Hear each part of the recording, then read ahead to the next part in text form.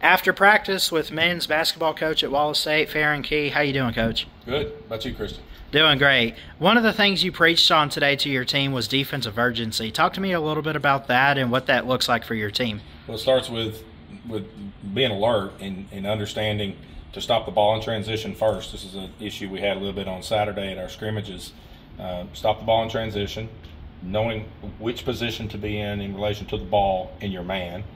But the urgency is when we're beat, get where you're supposed to be, scramble out of that situation, and get back to even, get back to 5-on-5 and out of your jam. But at times we've been really good at that, and other times it's like we're not connecting the urgency to where we need to be defensively. What was the overall mindset going into today's practice with you and Coach Drew?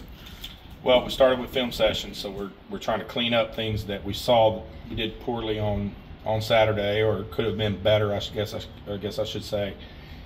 We're very close to putting some things together where we're executing close to what we want from them, but we don't have enough guys that understand offensively still what we're doing, where to be. We're not really crashing the glass very hard, so just focusing on the day-to-day. I mean, nothing special, just better ball pressure on defense, be in the right spots defensively, hit a block out, get a rebound. Offensively, execute.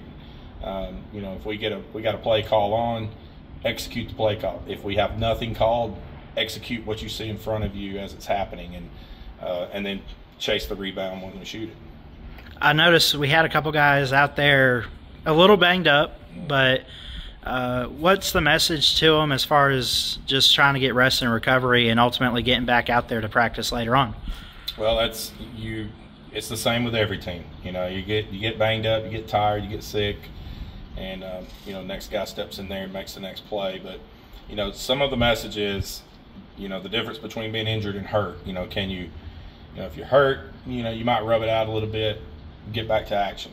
If you're injured, that's a whole different animal. You don't need to be on the court. You need to go get well, and try to get your body right.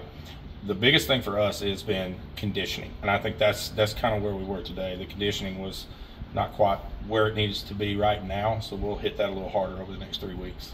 Awesome. Anything else you want to tell the people before we get out of here? We got a scrimmage on Friday, 3 o'clock with Bevel State here at the Tom Drake Coliseum, and we'd like to see a few folks come out and support us and get a good early look at our team. Well, good luck with it. Thanks, Coach. Thanks, Christian.